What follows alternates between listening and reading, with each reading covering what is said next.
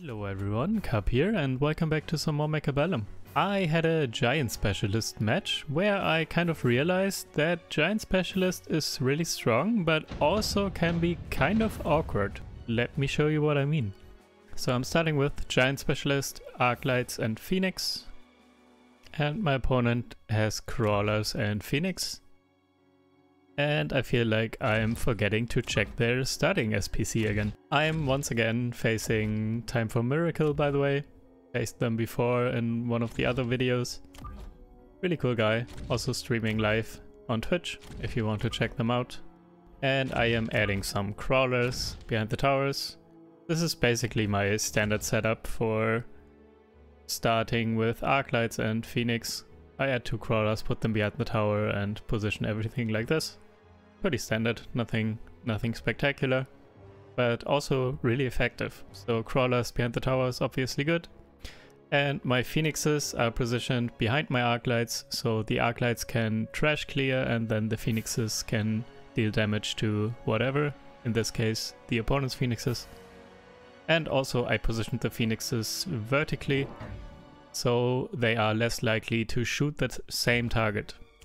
Because Phoenixes deal a lot of damage and they one-shot everything at the moment, so I don't want to waste any Phoenix shots. My opponent went for some Fangs in the front, and now I'm checking actually because I realized, hey wait, the units look pretty fast, and yeah, my opponent is Speed Specialist.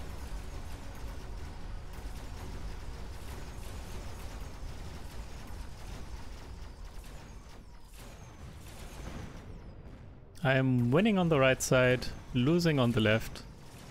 Once again, still not sure. I feel like the boards were symmetrical on both sides, so I don't know how I win on the right but lose on the left.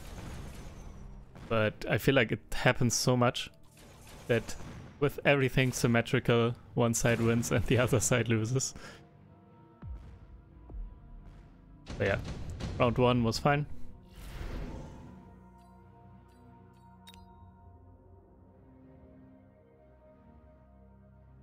Subsidized Arclights looking kind of neat, but at the same time I'm Giant Specialist, so there's also Senior Manufacturing Specialist, so I can get Giants for cheaper.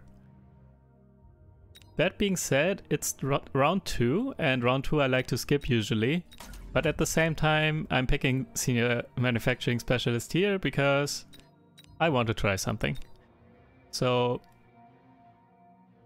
kind of the problem is now, and also was from the beginning, my opponent already had Phoenixes. Phoenixes are pretty good against Giants.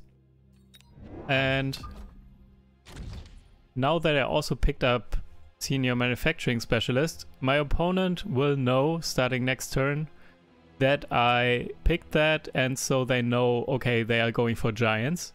And now my opponent can right away build anti-Giants basically. So this is what is awkward about Giant Specialist, and especially when you also go even deeper with Senior Manufacturing Specialist. You just telegraph your intentions so obviously to your opponent that they then can already start building against you even before you start building Giants yourself. So yeah, that is what I mean by Giant Specialist can be kind of awkward.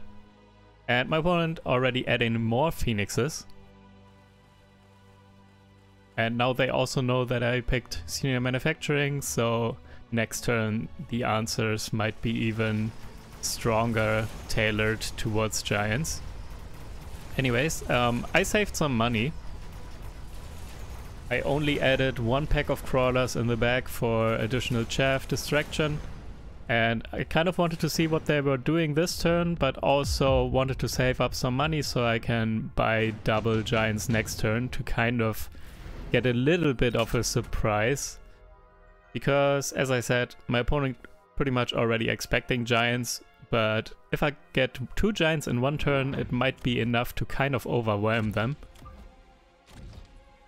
Even if they are expecting Giants, so that's why I did it like this. And I'm going for 2 Vulcans, and I also picked up an Amplifying Core.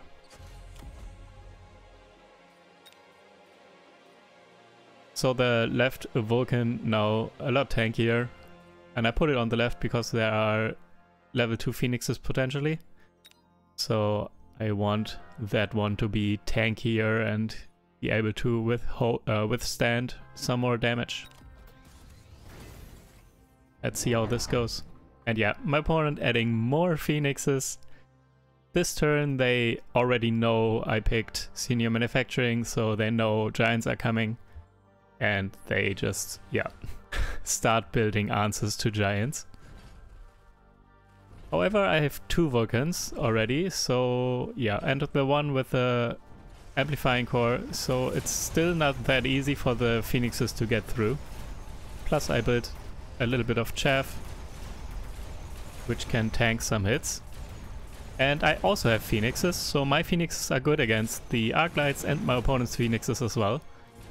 And in this case, my Vulcans are tanking a couple of shots and my few phoenixes behind can then take care of the enemy units. So this was good enough. Even though my opponent already has so many phoenixes, it was enough to withhold, or why do I keep saying withhold?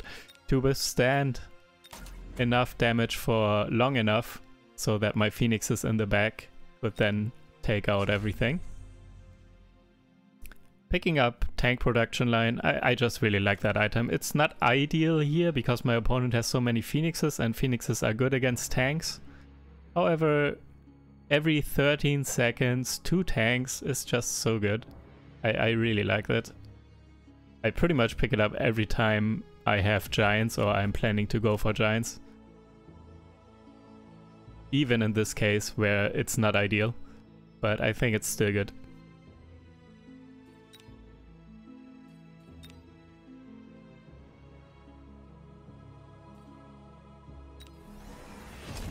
Getting range on my phoenixes. Making sure I can win the phoenix fight even with less phoenixes. And phoenixes are really crucial here for me, as you could see last turn. So I'm adding another pack of phoenixes. Hoping that again my Vulcans and maybe also the tanks from tank production line can tank for long enough that my phoenixes can take out the enemy units. And I'm putting 1 pack of fangs in the front there, just to kind of bait the opponent's units towards the middle and then clump up a little bit more so my Vulcans are better at taking out the chaff quickly.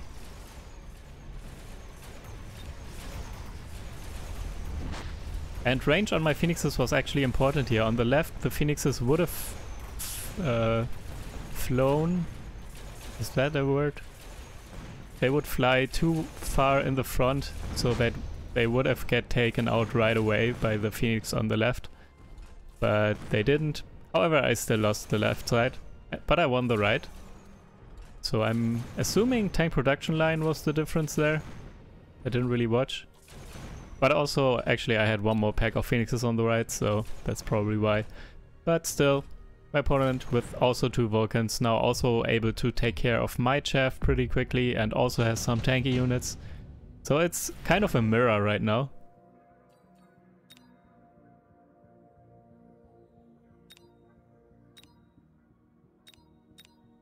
Heavy armor, also a really good item for a Vulcan.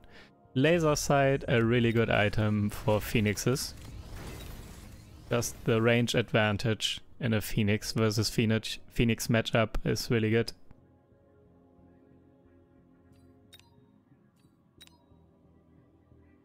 And I'm unlocking melting points. I can unlock them for free since I'm giant specialist and I have 700 credits. Would be enough to buy 2 melting points right away because of senior manufacturing specialist. However, I'm actually deciding to go for a fortress here.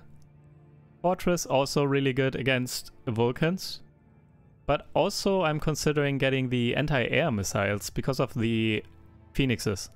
So I haven't tried this that much, but I think if not this match, then when? Because I'm giant specialist and I have senior manufacturing, so I could spam fortresses with the anti-air missiles potentially.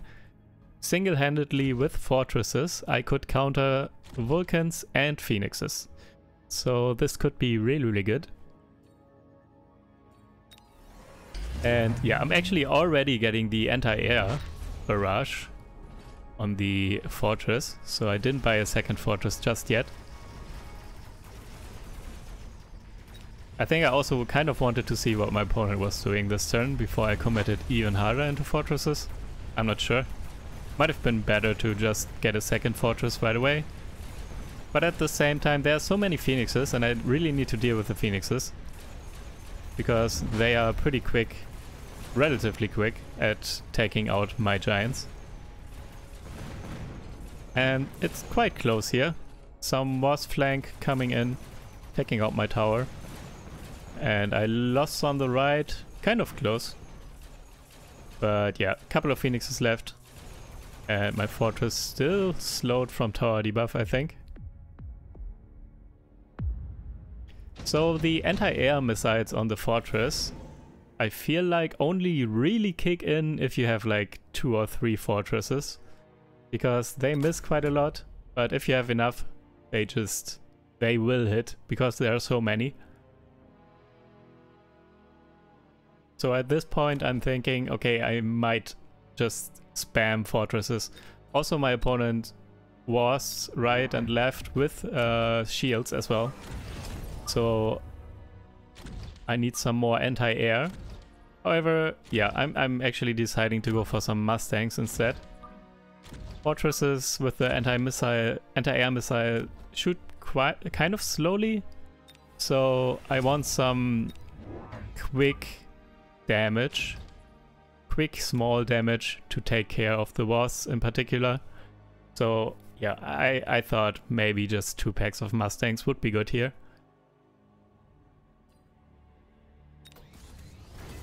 And with the range upgrade is kind of needed against the opponent here because of the Vulcans. So they stay out of harm's way. They are far enough away to not get just burned to a crisp by the Vulcans. My opponent moved the wasps back, so and added more wasps, so there are 4 packs of wasps now in the back.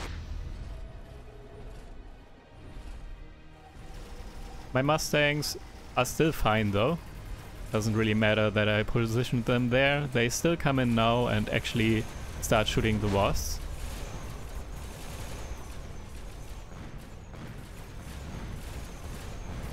The anti-air missiles on the fortress actually missing quite a lot of the Phoenixes, especially the very first barrage when the Phoenixes are still moving in.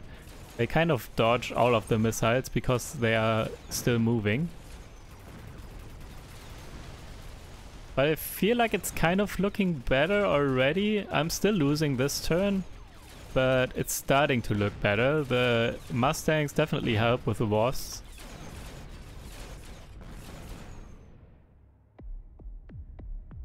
And Vulcan also, I think, almost dead.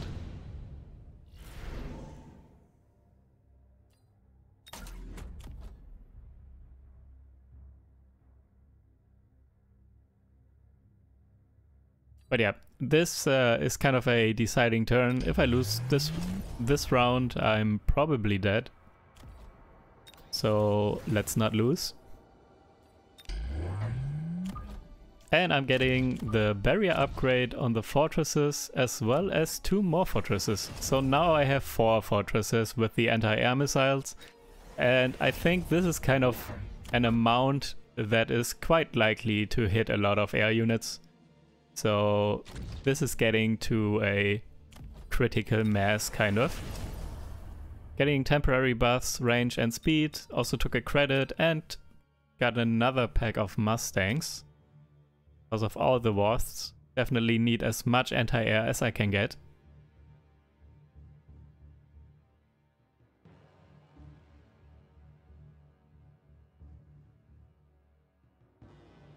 By the way, I'm experimenting with the tech loadout on Mustangs and I did not bring the anti-air upgrade on the Mustangs. That's why I'm not picking it up here, I just don't have it. Would have been good here, obviously, against the wasps and phoenixes.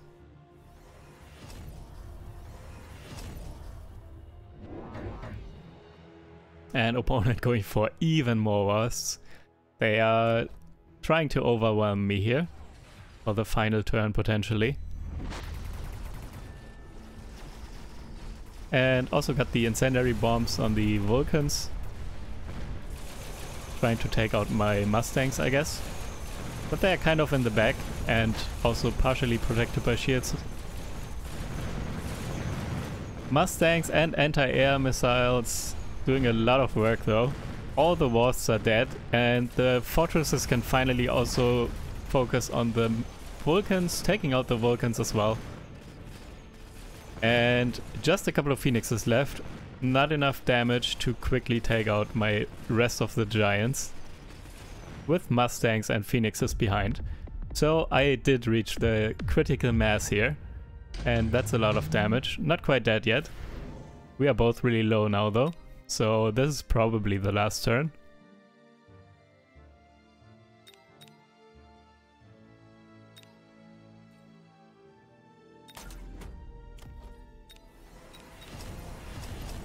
Again, taking a credit and getting the 2 temporary buffs for range and speed.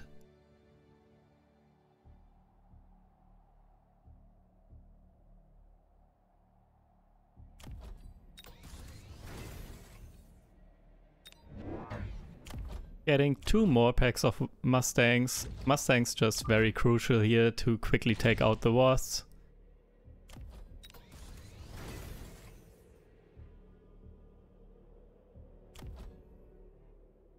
And I still have some credits left, and I'm considering punching.